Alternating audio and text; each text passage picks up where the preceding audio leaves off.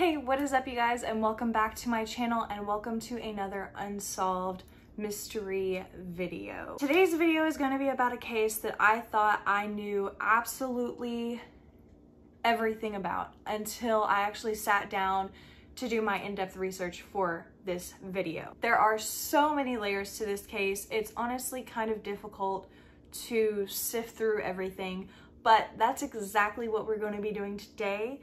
So let's go ahead and just jump right in. In the United States alone, it's reported that on average, about 90,000 people are missing at any given time. While many of them end up being found, whether that be dead or alive, many others remain missing to this day, and that's where we stand with this case. So today I'm going to be telling you about the mysterious disappearance of Maura Murray. Maura Murray was born May 4th, 1982 in Hanson, Massachusetts, to her parents Fred and Lori Murray. She had two older sisters, Kathleen and Julie, one older brother, Fred Jr., and one younger brother, Kurt. She was raised in an Irish Catholic family, and her sister Kathleen would go on to say that they all had a pretty great childhood, although when Maura was just 6 years old, her parents would divorce, after which Maura lived primarily with her mother, but Maura maintained a solid relationship with both of them. Maura attended Whitman-Hanson Regional High School, where she was a star athlete on the school's track team alongside her sister Julie, and a straight-A student. Her father, Fred, would coach the girls and push them to do their best. But when a kid really loves a sport, they don't need to be pushed too hard, and that's kind of how it was with Maura and Julie. They loved track, and it almost came naturally for them. When Maura graduated high school, she was accepted at West Point Military Academy in New York. Her sister Julie was actually already attending this school studying to be a nurse. Maura studied chemical engineering at West Point for 3 semesters before abruptly leaving and enrolling at the University of Massachusetts Amherst to study nursing. So why did Maura leave West Point so abruptly when it seems as if she had worked so hard throughout high school to set herself up for her future? Her cadet records at West Point show some behavioral problems that seems pretty inconsistent to the kind of girl that she grew up portraying. She had overall been a good girl with nothing in her past to suggest that she was anything besides what people around her saw. So what happened that caused her to deviate so far from her decided path? During her time at West Point in August of 2001, Maura was caught stealing about $5 worth of makeup from the commissary at Fort Knox, which resulted in an honor code violation. An investigative hearing was held to determine what kind of punishment would fit her stealing this makeup. Allegedly, Maura pled guilty, and it was recommended that she be removed from West Point. However, before the school was able to make their final decision, which was set to be made at the end of January of 2002, Maura withdrew herself from West Point on January 2nd, 2002. It's also noted that during the year of 2001, Maura was put in front of the disciplinary committee 7 times. So what caused Maura to do a complete 180 from the kind of person she was in high school? Was she just trying to adjust to the freedom that college life gave her? Or was the good girl persona just an act? Or even worse, had she done things like this prior and just didn't get caught? After leaving West Point, Maura was accepted into the nursing program at the University of Massachusetts Amherst, and it's said that she was doing extremely well. She also began working on campus as security as well as at an art gallery. She was dating a guy that she met at West Point in 2001 named Bill Rausch. He was a couple years older than her, and even when she moved from New York back to Massachusetts, they continued their relationship long distance. In November of 2003, only a few months before she went missing, Maura got in trouble again.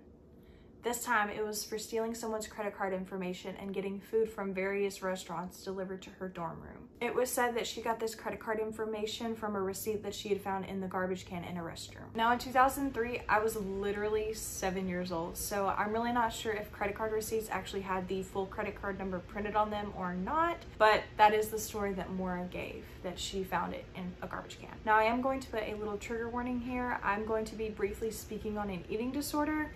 I'm not going to go into any graphic detail or anything like that, but I will put a timestamp if you're uncomfortable hearing about this little detail. So when Maura ordered this food, she ordered it in bulk. She wouldn't order just 1 pizza, 1 sub, 1 salad. She was ordering like 2 subs and a pizza and a salad. So it really raises the question, why was one person ordering so much food? It didn't seem as if she was ordering for anyone else, and none of her friends or anybody came forward saying that they helped her eat all of it. So this brought into question whether or not Maura was bulimic. So we don't 100% know if Maura was bulimic or not.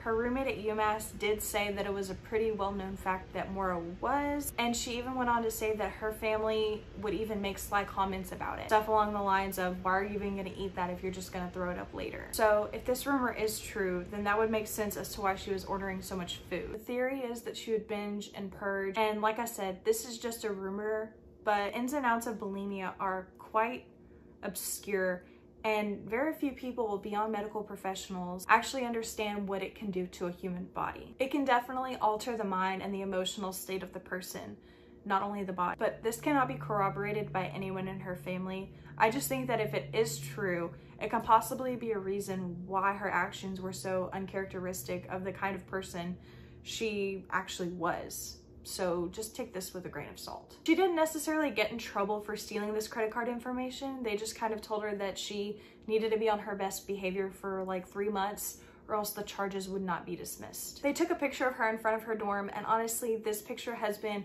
ripped apart and dissected like crazy. People are saying she looks evil or possessed. I'll put the picture here. While I agree that this does not look like the other pictures you see of her, and yes, it kind of does look a little bit creepy, I really just think that in the pictures you see of her, she's smiling, and it's different because her smile really does light up her entire face.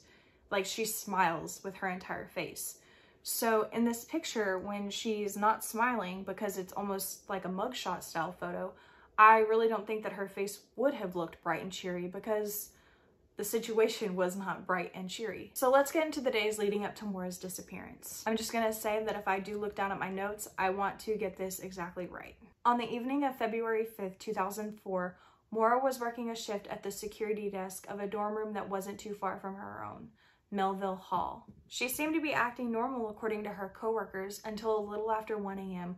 While still on her shift, she just broke down crying. Like, she was literally going through it. When her supervisor arrived at her desk, Maura was totally zoned out, not talking, not moving, just completely unresponsive. Maura's shift was supposed to be ending soon anyway, so Karen, her supervisor, just told her to go ahead and go on home. Maura continued to sit there without saying or doing anything, and Karen can tell that she wasn't going to take the initiative to leave herself. So Karen gathered up her belongings and escorted her to her dorm room around 1:20 a.m. And when asked what was wrong, Maura just blankly said, "My sister," and pointed down at her cell phone. Karen had asked Maura if she needed to come up with her and just talk to her about whatever it is that she was going through. But Maura said that she was fine and that she had a roommate in case she felt the need to talk to anyone throughout the night. But this was not true. Maura did not have a roommate at that point. She just had a single room. A later investigation of Maura's cell phone records would show that around 10:30 that evening, Maura had spoken on the phone with her sister Kathleen.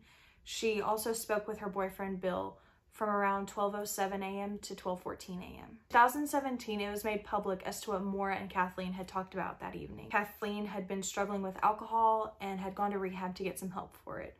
But the night she was released after her husband picked her up, for whatever reason, he decided that the first stop that they needed to make was at the liquor store, which caused an argument. Kathleen states that she did relapse and that she was just super unhappy and spoke to Maura about this. So to me, this does make sense as to why Maura was so upset after getting off the phone with her sister. She was concerned about her. If my brother and I had the same phone call, I'm pretty sure I would be emotional as well. But that's just me. I am going to vaguely mention that on that night around the same time, another UMass student named Petrit Vasi, and I really hope I'm saying this right, he was discovered to have been hit by a car and the driver had seemingly just driven off. It's been speculated that the driver could have been Maura and that this was the real reason why she was so upset, but I'm not sure if I believe this, honestly. She was at her job at the time, and I mean, I guess she could have taken a break, but even with the break, I just feel as if it's highly unlikely that it would have been her.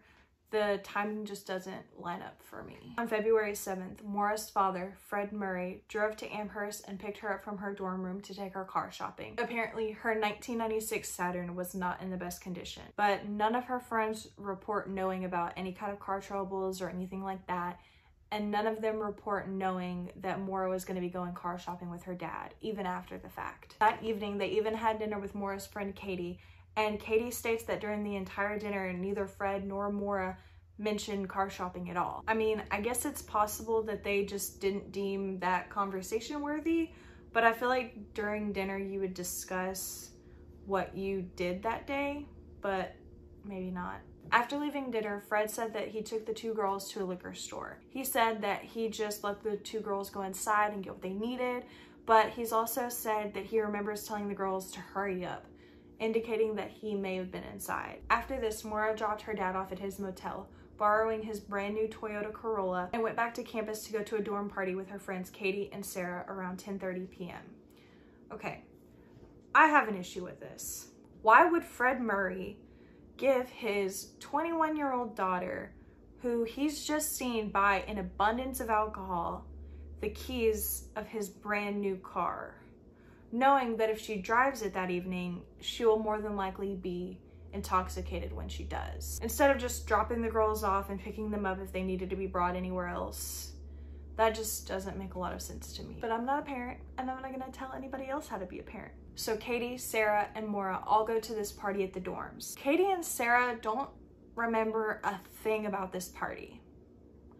They don't remember who was there. They don't remember anything about the party at all, which is weird. This kind of makes sense for Katie considering the party was at Sarah's place and that Katie may not have known any of the people there if they weren't her immediate friends, but Sarah did, but she just doesn't remember. It's somewhat confirmed that Maura left around 3 a.m., stating that she had to go bring her dad's car back to him at his motel. On her way to her father's motel, she approached a T-shaped intersection. This is pretty much like you can go left, you can go right, but you can't go straight. Well, Maura did. Maura went straight and crashed into the guardrail on Route 9, totaling her father's brand new Toyota Corolla. It was reported that it was about $10,000 worth of damage done to this vehicle. It doesn't seem as if Maura ever got into any kind of trouble regarding this accident. Police responded to the scene but failed to do a field sobriety test. She had her dad's car towed back to his motel and she just kind of rode up front with the driver. Once at the motel, she somehow ended up in her dad's room without a key, but Fred claims he didn't even know that she was in his room until the next morning. That night, Maura called her boyfriend Billy from Fred's phone, so it's likely that her phone had died or something like that. But she calls his phone around 4:49 a.m.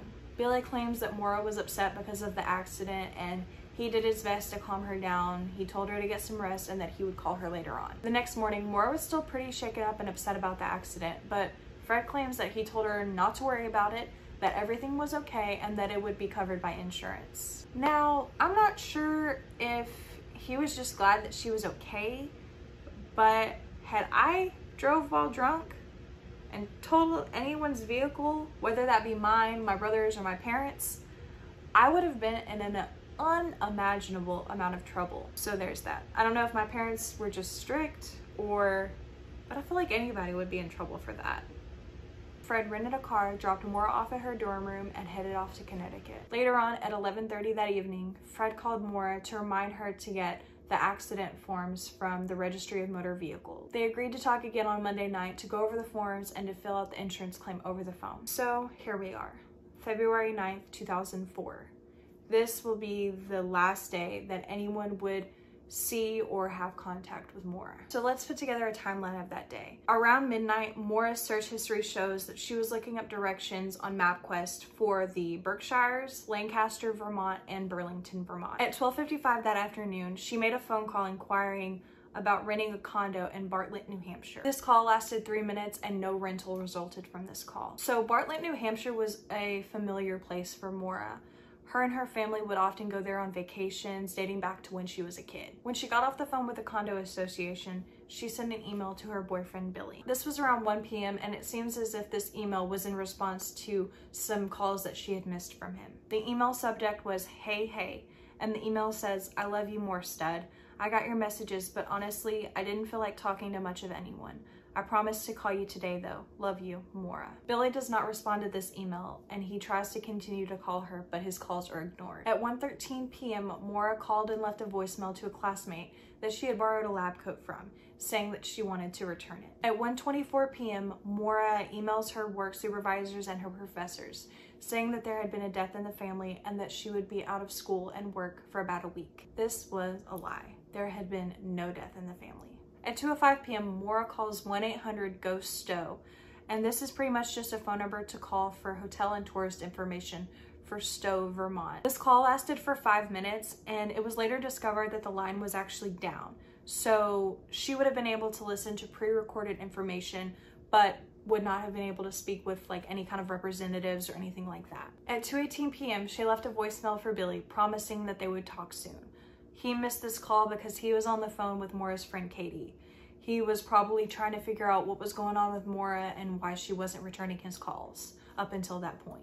At 2:21, 2:22, and 2:24 p.m., Billy tried calling Maura. All of these calls were ignored. Maura then proceeded to pack her car with personal belongings, some clothes, college textbooks, travel necessities, and birth control pills. It's speculated that she packed up most of her belongings in boxes and took pictures off of her wall. But I'm not totally convinced that she packed most of her belongings, but maybe she never fully unpacked from Christmas break. That's just one of those things that we don't know because nobody can corroborate this. But nonetheless, she had the majority of her belongings in boxes, and it seems as if she printed out an email and set it on top of the boxes. I couldn't find this exact email, but allegedly it was at least 6 months old and regarding a past infidelity of Billy's. Why she did this, we don't know.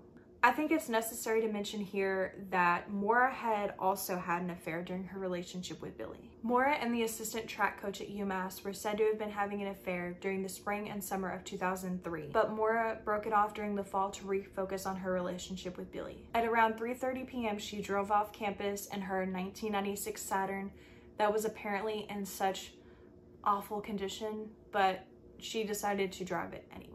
At 3:40 p.m., Maura withdrew $280 from an ATM. She left around $16 in this account, considering the ATM only allowed her to take increments of 20. There is footage of this, and it showed her to be alone. She doesn't look like she's stressed or panicked. Maura then drove to a liquor store and purchased about $40 worth of alcohol. The receipt shows that she purchased Bailey's, Kahlua, vodka, and a box of Franzia wine. The security footage again showed Maura alone. At some point that day, she had also picked up the accident forms at the Registry of Motor Vehicles in Amherst. Maura left Amherst between 4 and 5 p.m., seemingly headed north on Interstate 91 north toward Vermont. The investigation revealed that there is no evidence that she told anyone where she was going that day. At 4:37 p.m., she called the dorms to check her voicemails. This would be the last time Maura would use her cell phone to make a phone call. At around 5 p.m., her cell phone pinged a tower within 20 miles of Londonderry, New Hampshire. This could mean somebody placed a call to her at this time. At around 7:25 p.m., a Woodsville, New Hampshire resident heard a loud thump outside her home. She looked out her window to find a car that would later go on to be confirmed as Maura's up against the snowbank along Route 112. The car had been spun around and was facing west on the eastbound side of the road. She called the Grafton County Sheriff's Department at 7:27 p.m. to report the accident. According to the 911 call, the woman claimed to have seen a man inside the car smoking a cigarette. She would later go on to recant this and say that she had not seen a man or a person smoking a cigarette at all, but rather had seen what could have been a red light glowing from inside the car, possibly a cell phone. At the same time, another neighbor saw the car as well as somebody walking around the car and a flurry of activity toward the trunk. She witnessed a third neighbor pull up alongside the vehicle. That neighbor was Butch Atwood. He was a school bus driver and he was returning home from work. He noticed that Maura was not bleeding or injured, but seemed to be cold and intoxicated. He offered to call for help. She declined this and stated that she had already called AAA. AAA has no record of this call, and Butch knew that there was no cell phone reception in the area. So he continued on home and called the police. His call was made at 7:40 p.m. but was unable to get through. 7:43 p.m. a dispatcher calls back and speaks to Miss Atwood, who states that she has no idea where the female is, while Butch is allegedly in his bus filling out paperwork. Another local resident, originally known as Witness A, but later named as Karen McNamara, was driving home from work and claims she passed by the scene around 7:37 p.m. and saw a police SUV marked 001 parked face-to-face with Maura's car. She pulled over briefly and did not see anyone inside or outside the cars and decided to continue home. Karen's claims contradict the official police log that say that there was neither an SUV or a vehicle marked 001 on the scene. This report stated that Haverhill police arrived 9 minutes later. There's only one police SUV in this department, and the person who would normally drive 001 was the police chief, Jeff Williams. Nobody else saw this vehicle, and Chief Jeff Williams was not recorded to be at the crash site that evening, nor was his SUV. It's been said that Jeff Williams has previously been stopped for a DWI. Armchair detectives have gone on to speculate that maybe Williams had a role in Maura's crash or came across the crash and had a hand in some kind of foul play. In Officer Cecil Smith's first ever interview, he claimed that due to the weather, he was actually the one in the SUV that evening, not Jeff Williams, so this debunks that theory. According to the official police log, at 7:46 p.m., a Haverhill police officer named Cecil Smith arrived at the scene. No one was in or around the car. The car had seemingly hit a tree on the driver's side of the vehicle, severely damaging the left headlight, and had pushed the car's radiator into the fan, meaning the car wouldn't have been able to run at this moment. The car's windshield was cracked on the driver's side and both airbags had deployed. The car was locked. Inside and outside the car, he discovered red stains that looked to be red wine. Inside the car, the officer found a damaged box of Franzia wine on the rear seat.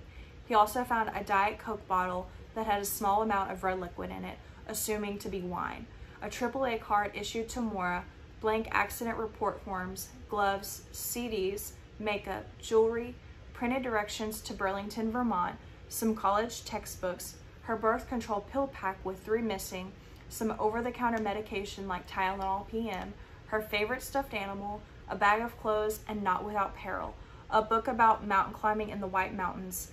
In this book, these climbers were either hurt or never returned. Maura's debit card, credit cards, keys, and cell phone were all missing, and none of them have been located or used since her disappearance. The police later reported that some of the bottles of purchased alcohol were also missing. The responding officer and the bus driver drove around the area kind of looking for Maura for a little bit. Just before 8 p.m., EMS and a fire truck arrived to clear the scene. By 8:49 p.m., the car had been towed to a local garage. At about 9:30 p.m., the responding officer left. A rag believed to have been part of Maura's emergency roadside kit was discovered stuffed in the car's tailpipe. This could cause the car to stall. It's been speculated that maybe while Maura was stopped somewhere, somebody put the rag in her tailpipe, followed her, knowing that this would cause her car to stall, and proceeded to attack or abduct her while she was tending to it. Maura's father would later go on to say that he told her to put it there to avoid getting pulled over, considering she was driving a vehicle that was unsafe to drive. The test would later show that when putting a rag in a tailpipe and driving, the exhaust would shoot it out pretty immediately. So it's unlikely that Maura drove with the rag in the tailpipe at all, but rather put it in after the accident. At approximately 8:30 p.m. that evening, a contractor returning home saw a young person on foot traveling eastbound on Route 112, about 4 or 5 miles east of where Maura's car had been discovered. The day following Maura's disappearance, a be on the lookout or a BOLO was issued for her. A voicemail was left for Fred Murray informing him that his daughter was missing and that her car had been found abandoned. When he called the Haverhill Police Department, he was told that if Maura was not found by the following morning, the New Hampshire Fish and Game Department would initiate a search. With snow on the ground, the average temperature in Haverhill is 38 degrees during the day, dropping to 18 degrees at night. At 5 p.m., Maura's boyfriend and his parents arrived in Haverhill. He was interrogated in private and then joined by his parents for questioning. At 7 p.m., the police said they believe Maura came to this area to either run away or commit suicide. Her family said that this was very unlikely. Billy had turned off his cell phone during his flight to Haverhill. At some point, he received a voicemail that he believed was the sound of Maura sobbing. The call was traced to a calling card issued to the American Red Cross. Maura was currently on Billy's phone plan, but had been known to use calling cards prior to this. The FBI joined the search within 10 days of Maura's disappearance, and Haverhill announced that the search had gone nationwide. Meanwhile, Maura's father and her boyfriend Billy interviewed on CNN's American Morning, pleading with someone to come forward. Maura's family extended their search into Vermont, and they were pretty shocked when they found out that authorities there had not been informed of her disappearance. I mean, that's where it seems like she was headed. So why weren't they informed of her disappearance? New Hampshire Fish and Game had conducted a ground search in the days following, but 10 days after Maura's disappearance, they conducted a ground and air search, utilizing helicopter with a thermal imaging camera, cadaver dogs, and tracking dogs. Maura's scent was picked up approximately 100 yards from where her vehicle had been found, but suddenly stopped, indicating to police that she possibly got into a passing vehicle. I think it's something to note that the item that they gave the dogs to get her scent off of was a glove that she'd only had for a couple months.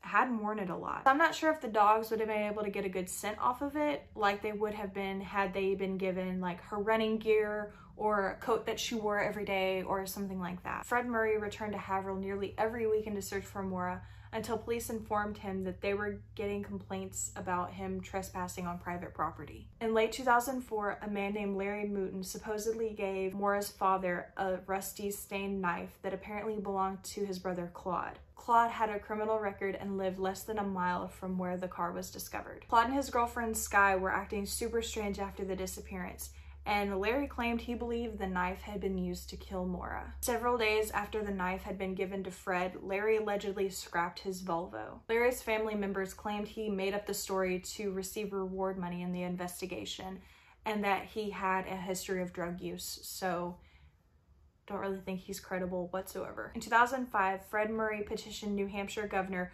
Craig Benson for help in the search and appeared on the Montel Williams show in November 2004 to publicize the case. On February 9th, 2005, the one-year anniversary of Maura's disappearance, a service was held where the car was found. Fred felt like the police were not pursuing Maura's case properly or sharing enough information with him. So in 2006, he sued the state of New Hampshire. His lawsuit went all the way to the New Hampshire Supreme Court and the state won. Fred felt like the police didn't want to pursue the case because of its close proximity to a tourist destination. Many people have said that it feels as if New Hampshire law enforcement has spent over a decade concealing the findings of this investigation. Fred thinks that the silence is covering up something even more sinister than what they can imagine. Jeff Strelzin, New Hampshire's Assistant Attorney General, states that their silence is due to the fact that this is still an open investigation, and they don't want any sensitive information to be leaked to the public. If someone was responsible for her disappearance, they don't want them to know what evidence authorities have or don't have. In October of 2006, volunteers led a 2-day search within a few miles of where Maura's car was found. In the closet of an A-frame house approximately 1 mile from the crash site, cadaver dogs allegedly went bonkers, possibly identifying the presence of human remains. The house had formerly been the residence of Claude Mouton. A sample of carpet from the home was sent to the New Hampshire State Police, but the results were never released to the public. In early 2012, web sleuths began taking note of a YouTube user named Mr. 112 Dirtbag, who posted a series of videos that were just odd. They were weird, man. One of them was posted on the anniversary of Maura's disappearance. And this guy was just manically laughing and then just stopped and smiled, and the words "Happy Anniversary" flashed across the screen. Both the family and professional criminologists dismissed the videos as just a cruel and hideous way to get attention. In 2014, on the 10th anniversary of Maura's disappearance, it was stated that we haven't had any credible sightings of Maura since the night she disappeared. In an article published in the New York Daily News on the 10th anniversary of his daughter's disappearance, it was reported that Fred Murray believed that she was dead and had been abducted the night of her disappearance. In February 2019, on the 15th anniversary of Maura's disappearance, Fred Murray reiterated his belief that his daughter is dead, as well as his suspicions about the nearby house that the cadaver dogs responded to, stating, "That's my daughter, I do believe." In early April of 2019, excavation was done within the basement of the house. Fred Murray had previously wanted to search the home, but the owners did not cooperate. Following the sale of the property, its new owners have allowed several searches of the property since last February. The excavation conducted in early April of last year found absolutely nothing other than what appears to be a piece of pottery or old piping. Maura's disappearance has been cited the first crime mystery of the social media age.